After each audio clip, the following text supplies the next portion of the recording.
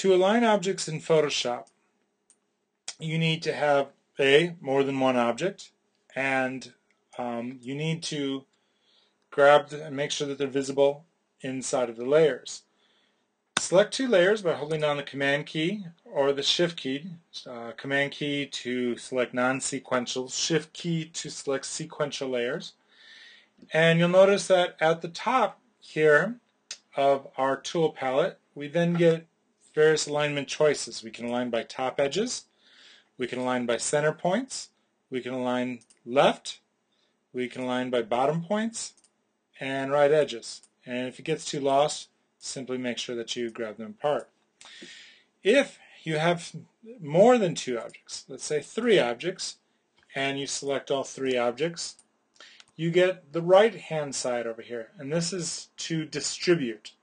So what it does is it looks at the topmost and the bottommost image, or the image on the farthest to the left or the right, and then distributes all the other selected layers accordingly in between.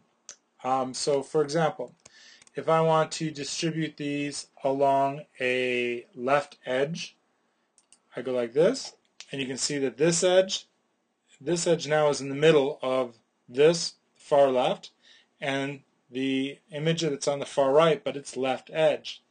If I want to, let's say, distribute on their sides, like so, this is distributes through their centers, and this would be distributing through the right edges.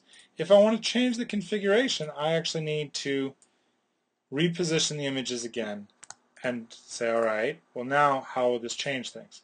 And you can see that how it distributes. So always make sure that you're paying attention to where you set your left image. So in this case, if I want it to be here and I want it to be there, make sure that this left edge is where I want it, and the image on the farthest right left edge is where I want it. Select all three images, and this time again, let's say I want to distribute through their center, and it positions them accordingly.